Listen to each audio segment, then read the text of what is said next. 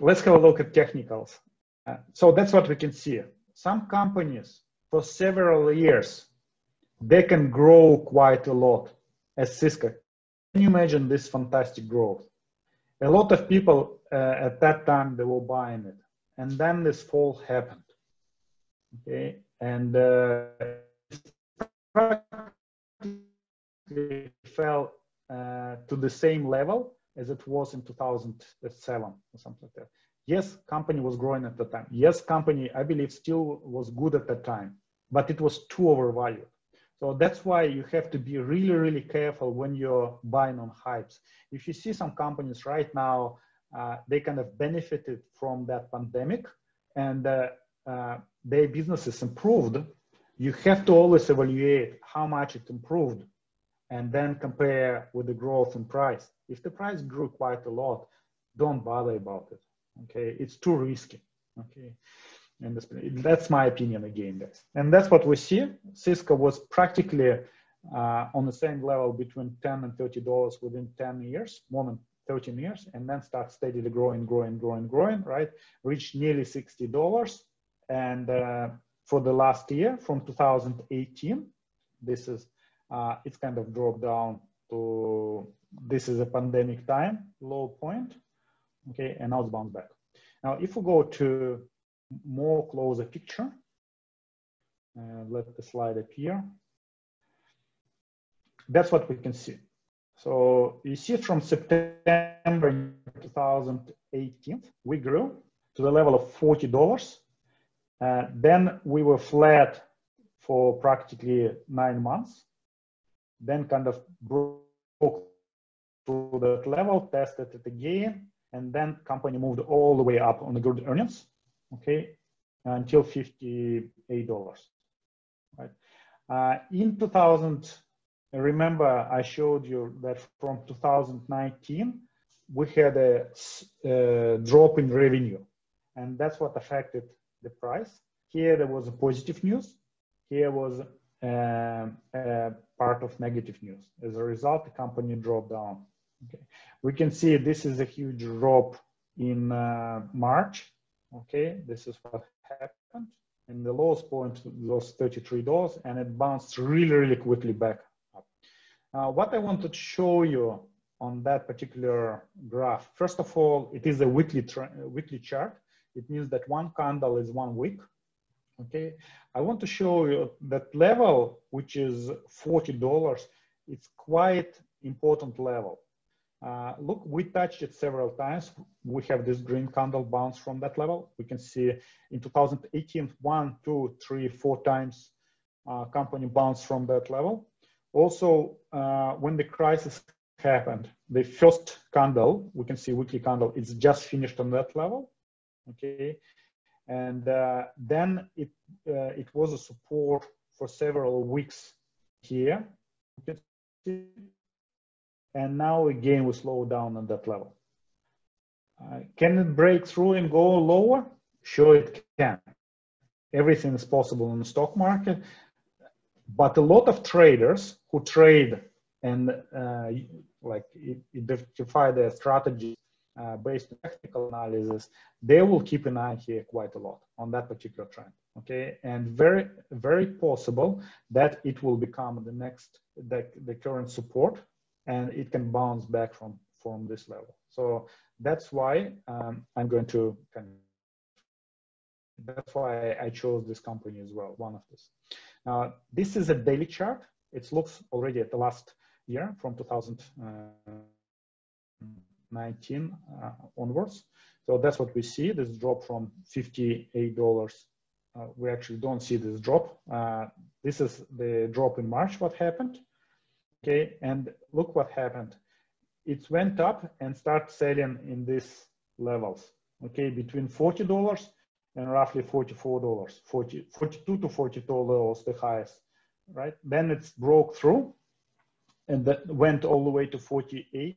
The interesting enough that previously it was as well the level, okay, touched here, and that was last earnings where they kind of performed better than expected, but they made worse projections so that they are not going to make that amount of money which they promised in the future because they have certain uncertainties. A company dropped from $48 to $40 right now. So remember that company, if we go back into value line, we will see that in 2018, company was making, I think, if I remember correctly, $2.8. Okay, the company in 2018 was making $2.6 in profit. I'm going to wait until it appears on your screen. Just a second. I actually didn't know that it's a bit of delay in showing the slides. Just a second. Okay, we see 2017 and 2018. We see that the earnings per share, they were making $2.4 and $2.6. Currently, the company is making $3.2. So it means that 60 cents more, 60 cents from 2.6 is roughly what, about 25% roughly like that. Okay. Now, if we go back to technical analysis, so that's what we can see. That in 2018, we had exactly the same price as now. So it means that we can buy share, which makes 25% more in earnings now for the same price, which was in 2018. The question is, why is like that? Okay, why the price of the better business is exactly the same as it was when it was a bit worse? Okay, and that's what tells us that this company is undervalued right now. Now, for us, it's more important to understand, is it going to go low or not? It's very difficult to predict, practically impossible to evaluate, because a lot of uncertainties right now, as I already explained in the very beginning of our lecture, that we're expecting president elections, we're expecting earnings reports, and things like that they can trigger. For example, Cisco had reported, and we could see the drop. Okay, and a lot of, believe me, a lot of other businesses in that particular industry, they dropped as well in price. Okay, and also we can see the like trend still going down. So if we look at this specific trend, we might expect that it's continue go down and close to around $37 level or something like that. Okay, or maybe even lower if the index is going to go down. The question is, what happens if it bounce from that level and start to going up? Okay, most likely there would be the level which was previously. So first, I'm going to draw the line for you, just a second.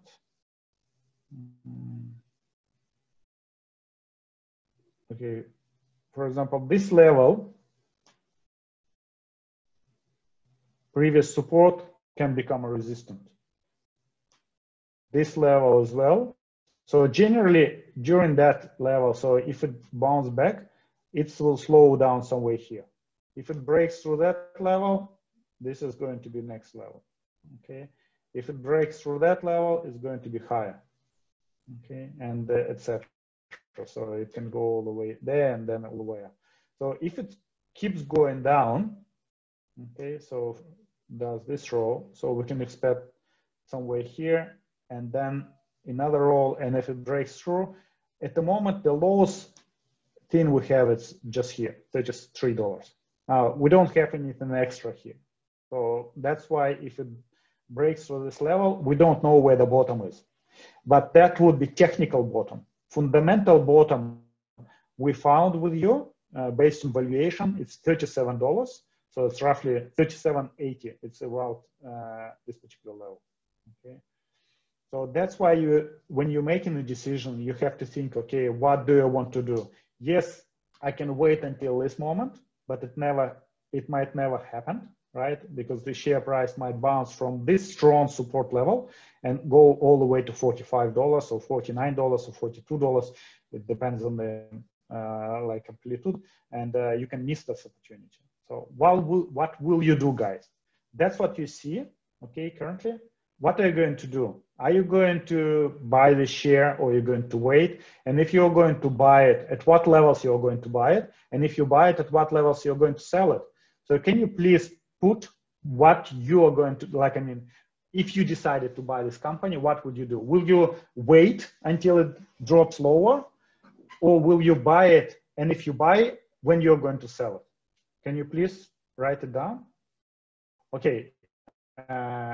Before we decide the strategy, I understand that you guys, some of you, you know puts and etc. You're more advanced in this particular case. Before you decide for any strategy, buying calls, selling puts, using any straddles or whatever, you need to understand how underlying security is going to move.